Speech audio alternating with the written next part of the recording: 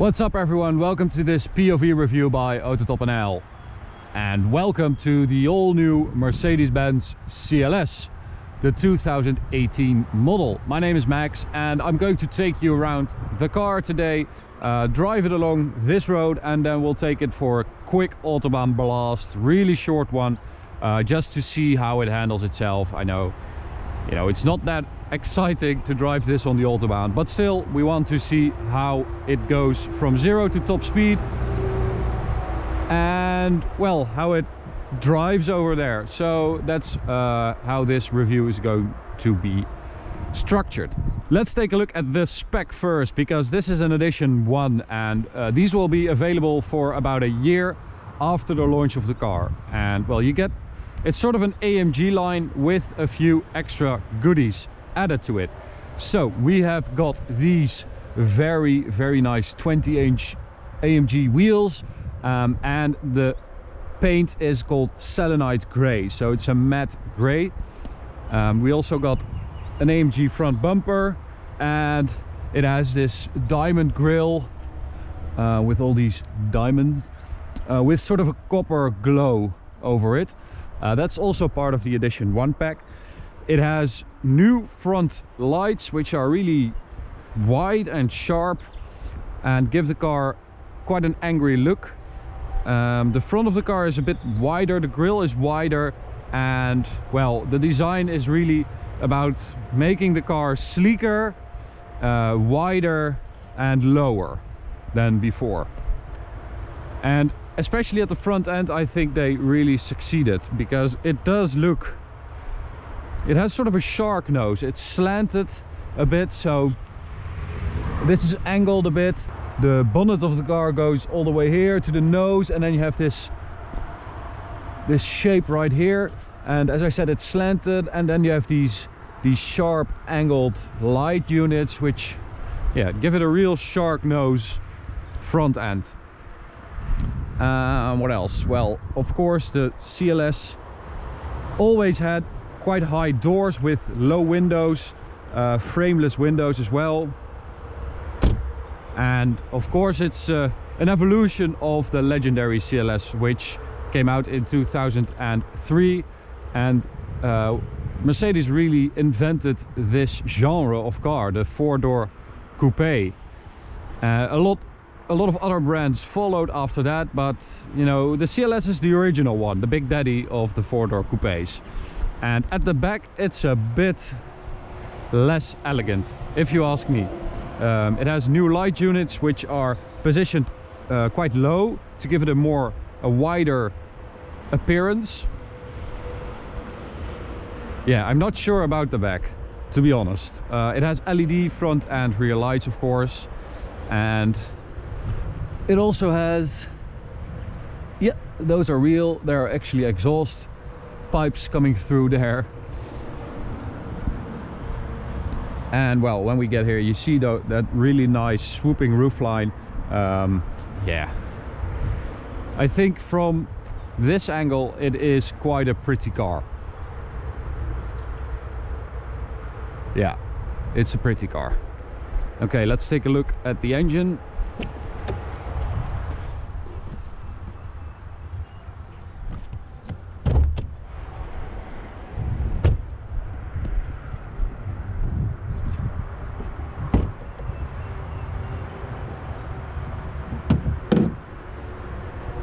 There is the all-new M256 inline-6 petrol engine, which replaces the old V6 petrol. And well, it's part of the new sort of modular system that Mercedes is handling. So also in this car will be a four-cylinder, an inline-4 available, which is basically this engine with two cylinders cut off. And there are some other advantages of an inline-6 engine. Of course, it's more smooth, it's more supple, it runs more smoothly. You don't need it doesn't need any balancing because of that. And well, it just runs better. And well, it's kind of cool to see that Mercedes is moving back to these inline-6 engines coming from the V6, and before that they always used inline 6 engines. So that's kind of cool. Nothing else to see here. And we'll take a look at the interior. So we've got this ash wood with a really nice exposed grain, so you can actually feel that. That's really nice. An Edition1 badge, an IWC clock, which is also part of the Edition1 pack. This copper colored stitching. These seats are Edition1 as well, with copper piping, copper stitching with this diamond pattern in the middle. And these Edition1 floor mats as well, again with copper colored piping. So I'll push the starter button and you actually don't really feel anything. And the reason for that is that there is a completely new 48 volt system in this car with an electric motor, an ISG integrated starter generator, which sits right in between the engine and the gearbox. And this electric motor is used for 3 things. It's a starter motor, it's an alternator, and it's used for the drivetrain as well. So it has 3 functions. The alternator part is the fact that it drives or it powers some systems that used to be on the crankshaft, so like an air conditioning or a water pump or an oil pump, things that used to need a belt to drive them, to power them, but they are now powered by this electrical system, which decreases the amount of petrol needed to power these systems. And it's also more efficient because they can be switched on and off whenever they are used, or not necessary, they can be turned off. So that's a lot more efficient. It's sort of a mild hybrid. It also acts as a power boost. That inline 6 petrol engine delivers 367 horsepower and 500 newton meters, and that electric motor gives it a boost of another 22 horsepower and 250 newton meters. And well, you really feel that when you hit it off the line, full throttle, it just goes immediately. You will see that in a minute.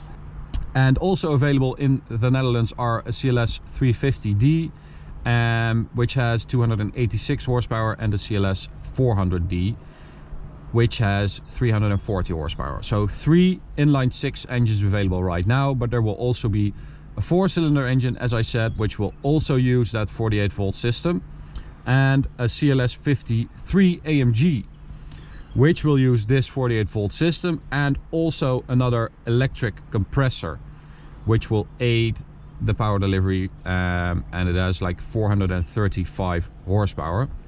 And this just has a regular twin scroll turbo. Alrighty, I think I've covered it all. Well, interior wise, it really is a combination between E-Class and S-Class. This is an S-Class steering wheel, and this is really nice. Those vents, I really love that, and the way they move is just, oh, that's so smooth, and the way that clicks, really good. Also new for this car, we've also seen it in the new A-Class, are these little rings of LED light, and you can change that using the ambient light menu in there. We will also upload a night POV, so you can really check that out. But a really cool feature is that when you click this, yeah, there it goes. So when you raise the heater, or when you raise the temperature, these lights turn red, and when you go a few degrees down, they turn blue. I know it's a gimmick, but it's pretty cool.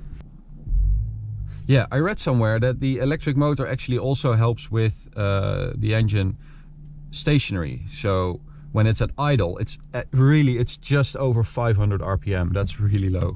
Okay, enough of that. Let's take it for a drive. And before we go down this road, check out our watches. We've released new watches. It's called the Turismo, rose gold with brown leather strap. 50 pieces available. It's sort of our merchandise, so if you're interested, check it out. ignitioncollection.com.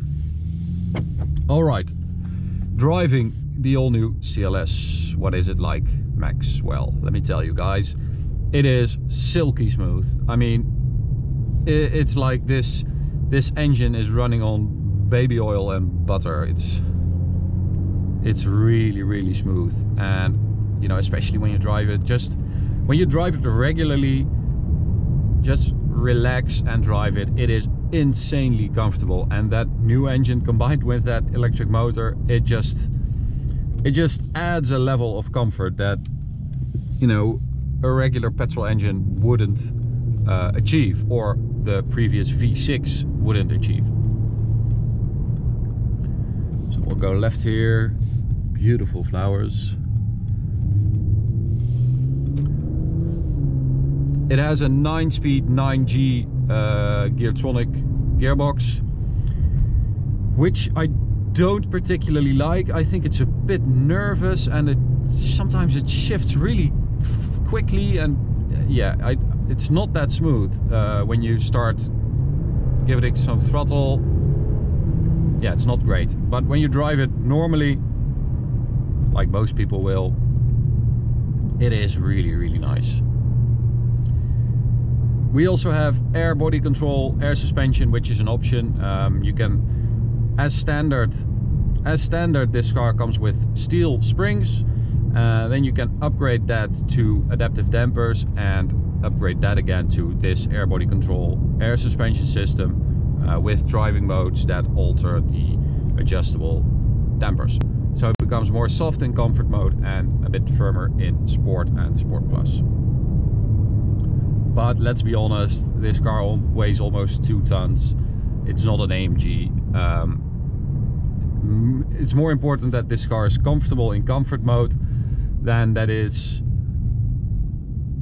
sporty setting with its firmer suspension. So we'll just drive it in comfort for now. I'll take it to Sport Plus later on.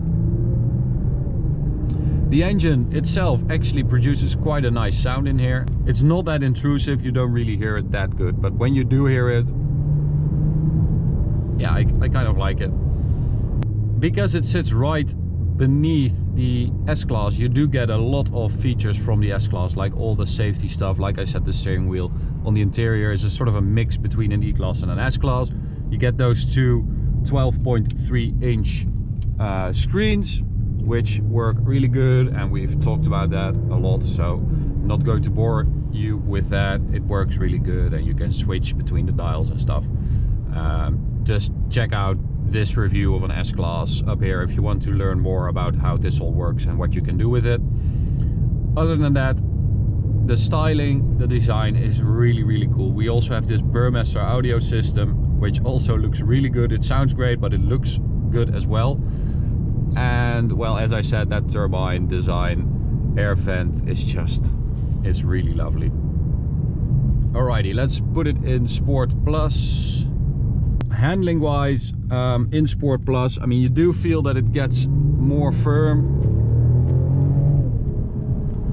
but it is really heavy, and it is really dialed for comfort. I mean,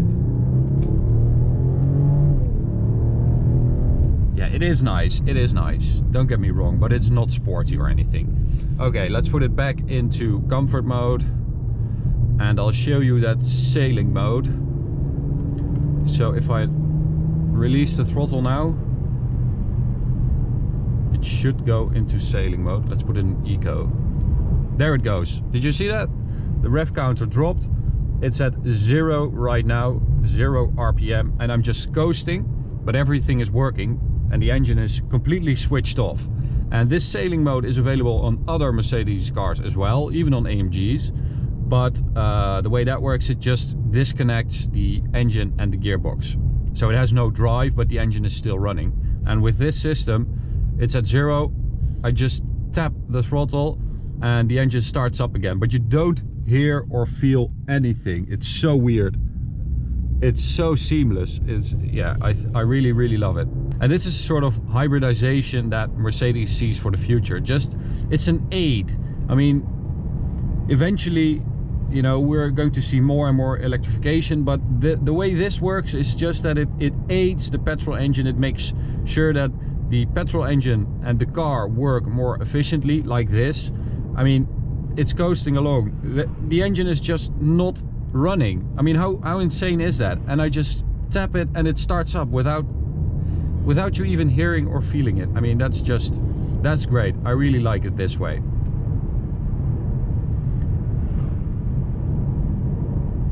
This car is also a lot more economical than the previous one with the V6. I mean, we've got a new test cycle, so the difference isn't even that great with the new cycle, but if you would put this car through the old cycle, it's a big difference. Okay, enough about that.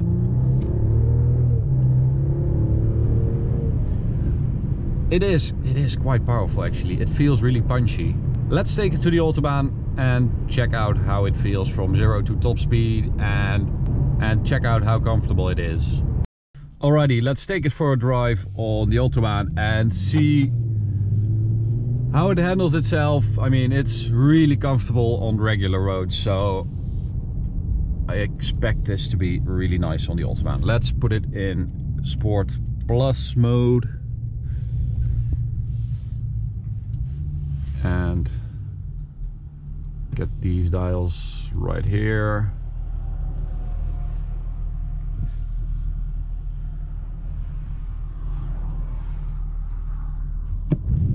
There we go. Wow, you do really feel a little bit of electric boost there off the line.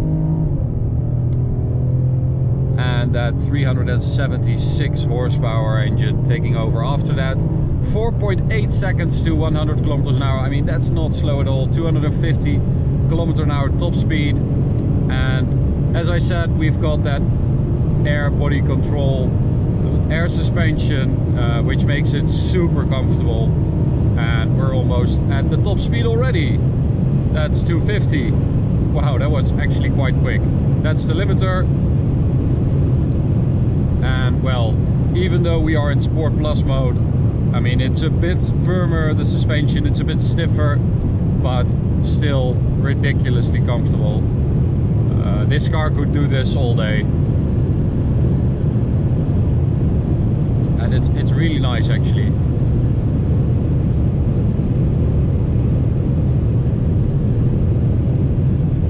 It's supposed to sit right between the E-Class and the S-Class, this car, and well, you do get sort of that S-Class comfort.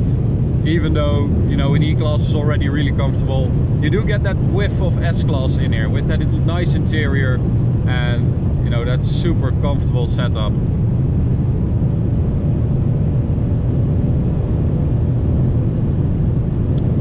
Alright, well, it's not going to get any more exciting than this, so I'm just going to get off here and also end the review. Thanks so much for watching. I hope you enjoyed it. You can check out this POV review right here, or you can really binge watch this POV reviews playlist. We've made a lot, so enjoy those, and you can subscribe by clicking the big button in the middle. Thanks guys, see you at the next one. Bye.